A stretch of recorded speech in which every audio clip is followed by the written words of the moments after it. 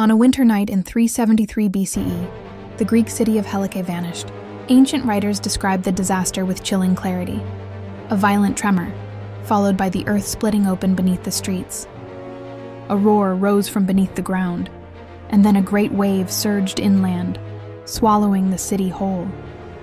By sunrise, Helike, once the powerful center of the Achaean League, had disappeared beneath the sea. Fishermen claimed they could still see its streets and temples shimmering beneath the surface for centuries afterward. For 2 millennia, Helike became a cautionary tale, often cited as the real-world inspiration for the myth of Atlantis. Yet its exact location remained lost until the late 20th century, when Greek archaeologists Dora Katsanopoulou and Stephen Soter began a systematic survey of the Gulf of Corinth. Their findings stunned the academic world. Helike had indeed been destroyed by an earthquake and tsunami, but not once.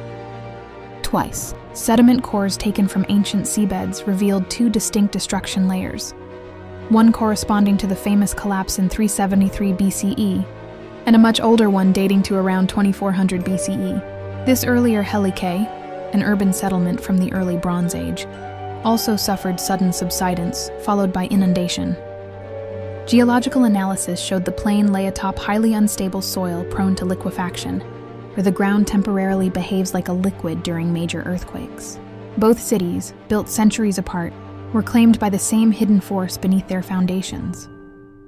What makes Helike extraordinary is not simply its destruction, but the precision with which ancient sources described it. Passages from Diodorus Siculus, Pausanias, and Strabo mirror the geological evidence almost exactly. Strange animal behavior before the quake, the ground rolling like waves, and seawater drawing back before the final surge. These accounts, long dismissed as dramatic exaggerations, now read like accurate eyewitness descriptions of a seismic event modern science understands only too well. The rediscovery of Helike reveals a civilization struck down twice by the same ancient fault line. Its history written not only in myth, but in the layers of earth that buried it. Perhaps Atlantis was not a single city, but a pattern. Cultures rising and collapsing along the edges of forgotten seas.